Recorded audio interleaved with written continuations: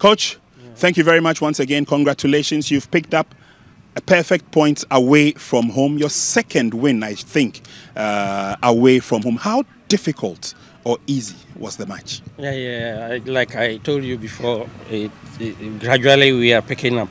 And then we've been criticized for not winning away matches.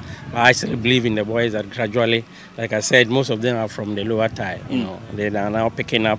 They don't have the premier experience, but at least they are picking up. I mean, this is a convincing win and one of the best games that they have played. And I think that we are happy to take a win at this moment, memorable moment of the year, to crown it all. I think that.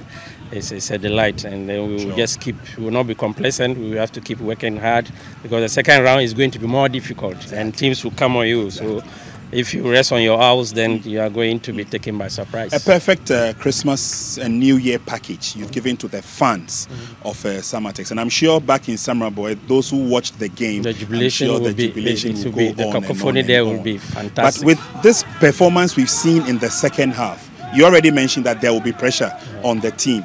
Can they stand the pressure?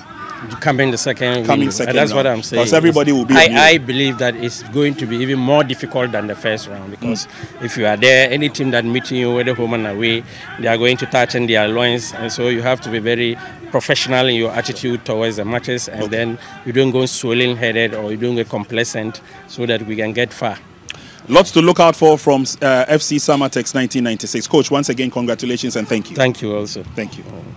Coach, it's been a very difficult game. Luck was not on your side. You already mentioned before the game that you've had to battle at least the first half of the season, putting the team together, difficulties with the injuries, etc., etc.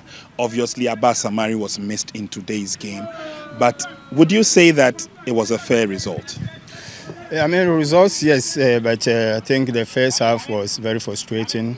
We believe the referee didn't do well. That leads to, giving 2 cards for our officials. Yeah, the second half we came back strongly. We equalized 1, and then at the end, definitely, if you are pushing more, you are vulnerable and behind your distance. So, I think it's fair results at the end.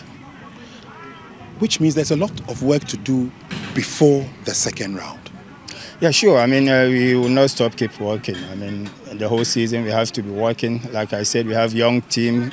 They will make a mistake, so we have to be correcting them always. So this is how we are going to face till the end of the season, but I think we are going to survive.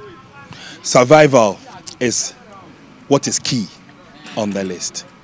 It's been tough luck. It's been a very bad day, but we wish you the very best. Thank you very much. Thank you, Coach.